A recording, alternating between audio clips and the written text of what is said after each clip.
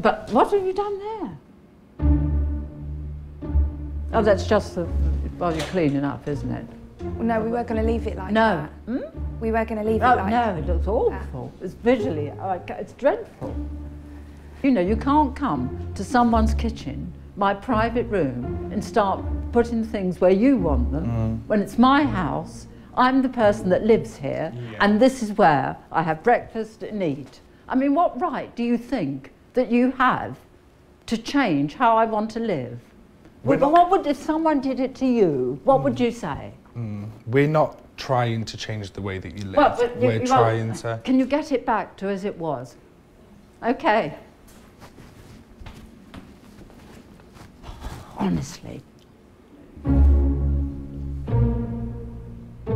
Everything has its place in my life.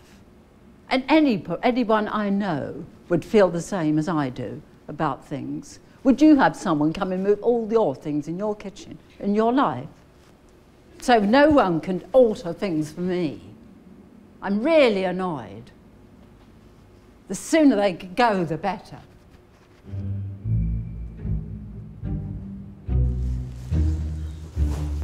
What? Oh, we're not having these out. They look dreadful. I mean, it's ridiculous. Oh, we're gonna get showered. I don't want modern things like this around. I don't have anything on there that, you know, it's not a cafe. Stop doing things that interfere. I don't allow anyone to put things that ruin Plasteg.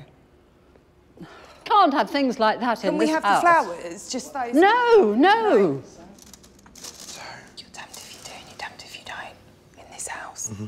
It's my house and I'm not having all this clutter and rubbish put about. No country house anywhere would have such things. I mean, it looks like a tatty, cheap place. I'm really shocked at that. I thought it was starting to look so pretty and I think it looks so much nicer and so appealing. Like, absolutely, that's the word. For the first time I looked around the room and thought, this looks nice. Really nice.